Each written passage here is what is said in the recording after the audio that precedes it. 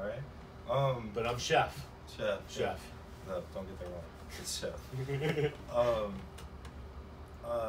Where were you at before this? Where was I professionally? Professionally. Okay, professionally, I was the chef at Southside Country Club here in town for about a year, and I lost my job, and it wasn't a good fit for me. It was not. I was not a good country club chef. I like people too much, and I couldn't be myself there. They were all stuffy and uptight, and I lost my job. I was unemployed for about 2 months. I did a lot of other things.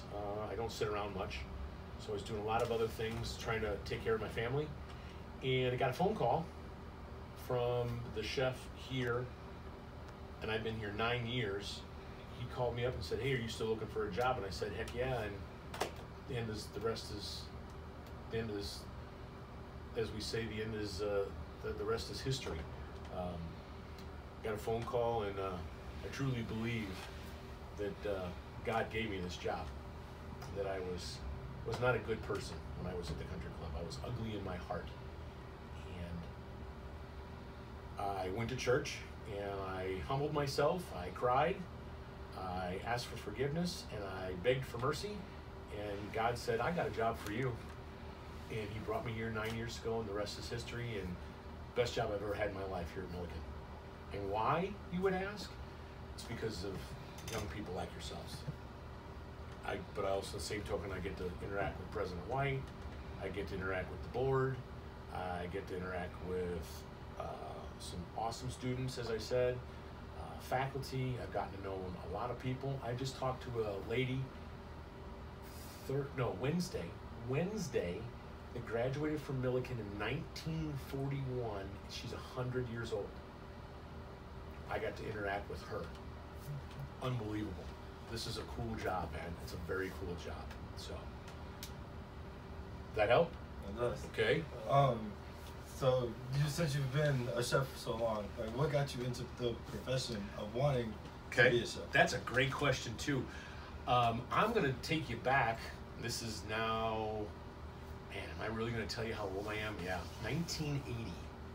I got my first job in 1980. I was a curb hop at Steak and Shake. And you guys are probably like, what the heck's a curb hop? Before they came up with this thing called drive-through, I was the drive-through.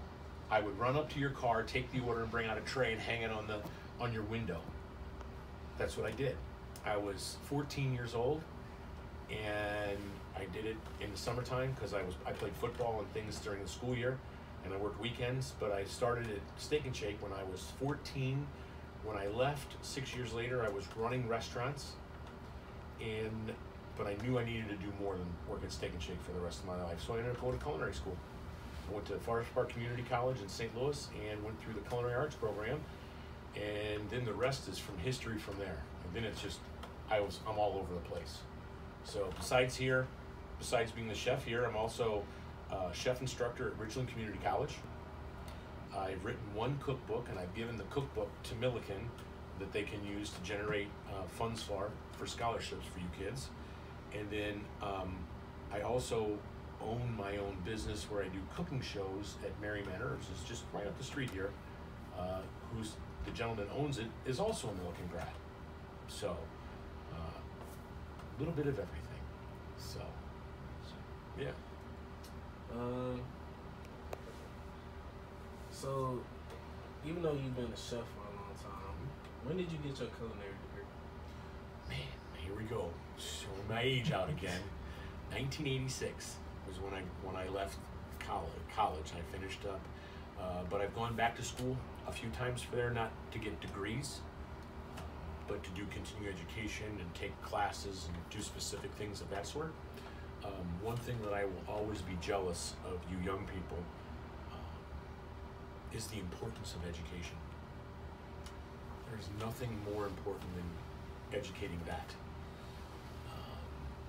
Your education is something I will always be jealous of, because I never went that much farther. I have one of my very best friends in the world. His name is Scott. He's a dentist. He's a doctor. And my other buddy is a financial analyst for Metropolitan Life and has a master's degree. And then there's me, big dumb chef, right? But before you guys got here in May, I had gastric bypass surgery on my belly. And as of today, I've lost 132 pounds. So I pushed myself. Now what I'm going to do, and I've made a commitment to Aramark and to Millikin, that I'm going to pursue getting my certification as a chef.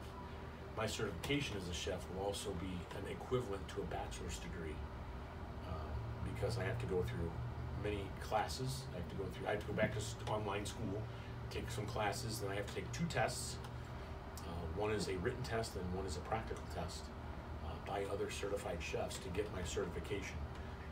But because of the importance I put on education, how am I to be an example to you all, even to my 14-year-old, if I don't push myself for more? So I'm going back to school as well, because I want to do more than what I do already. So education is the most important thing you will ever come across in anything that you do. You know, I don't know if I met you guys during your, when you came for recruiting and things of that sort, but I always tell the parents, if you came down with your parents or you came with your parents and I got to interact with you on the visit day, I got a couple things that I say to almost all the parents, and everybody's like, oh man, you're in the present and everybody knows, but I always say to you, I would say to you as the young person, as the student, you're not as smart as you think you are, and your parents are not as dumb as you think they are. But to listen to them, to understand. I had that realization when I was 25. I was living on my own in Miami, Florida, cooking in a restaurant. I was a chef, and I came back home and hadn't seen my family. I'd missed Thanksgiving, I'd missed Christmas. I was on my own, and it was a hard time for me. But when I came home, I told my parents, I said, I'd like to apologize. And they're like, for what? I said, because I really thought that you both were really dumb. And then I lived on my own for the last, 6 months or 8 or 8 months, and been on by myself, and I had to rely on just myself. And I realized that you guys really taught me great stuff, and I just wanted to say thanks, and you're not as dumb as I thought you were.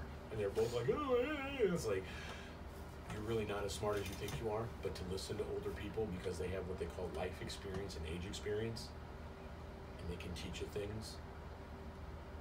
And it's not almost always what you know, but who you know.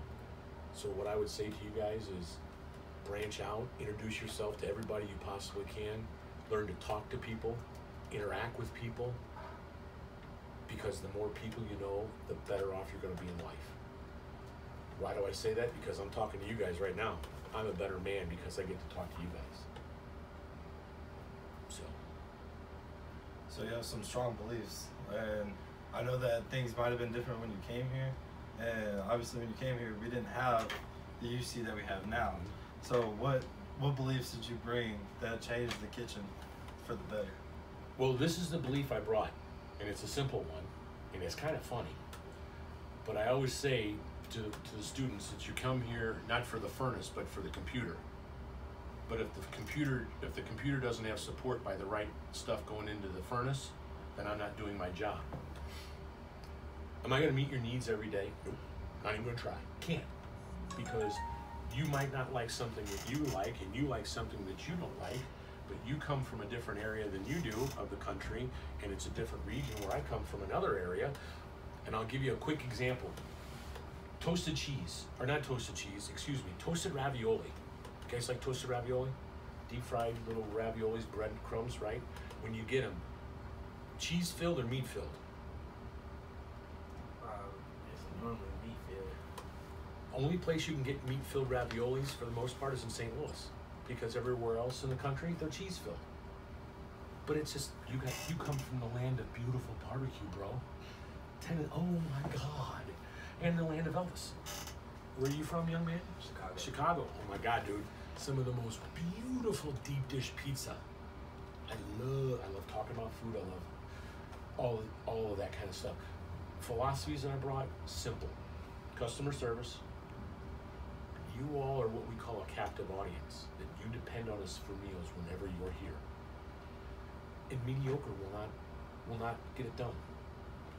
Again, will I meet your needs both every day? If you don't like meatloaf and I'm serving meatloaf, you're not going to be overly happy, right? And if you like meatloaf, but you don't like catfish, but you really love catfish, or if you whatever it is. But what I try to do is put a melting pot of many different choices. And then there's going to be one of those days that we put out, I don't even know what to say it is, but we put out something and you're like, both like, right on, chef. A couple of your fellow, I believe they're football players, actually asked me a couple weeks ago, Chef, would you make some for us? Sure, if I can. Would you make us fried chicken? Done. Oh yeah, I was part of that group. Were you? And we've had it twice since then, since you asked. So we've had it 2 times now, and every time I've done it, you kids have gone goo-goo for it. That's beautiful, man. If that's the kind of stuff that I can do, that's what I want to bring to Millikin. We did the horseshoe. That was good too, wasn't it? But we took it to another level. We're doing grilled cheeses this week. We're doing gourmet grilled cheeses, trying to throw some new things. Next week is Thanksgiving dinner. Oh man, ham, turkey, all the fix. Oh yeah, the president, Mrs. White will be down to do desserts with you, right? So what we try to do is try to do some fun things and do some, keep it interesting for you, because the biggest thing what I don't want for you young people is meal fatigue. Man, it's a hamburger again. Oh man. No, but we can throw some other things at you and you can try some other stuff. But I will tell you that at the beginning of the school year, I did ribs. In 1 month's time, in 4 consecutive Wednesdays, I did ribs. And the Millikin student body in 1 month's time knocked off 360 pounds of baby back ribs. You guys made me very proud. It's a lot of ribs, baby. But what we try to do is keep it fresh for you and try to keep it changed up and try to do new things and try to keep it interesting. So there's one of those days it's like, oh man, there's really nothing here. I really wanted a bowl of soup and you know what? So what we try to do is keep it interesting, keep it moving, keep it different, but you can always have a hamburger and french fries. Who doesn't like a good hamburger and french fries? This year, for the first time in 9 years since I've been here, we're actually toasting the buns. It might sound simple, completely different way to eat a hamburger now on a toasted bun than a non-toasted bun. It's the little things that make the difference. So that's what I try to do. Okay?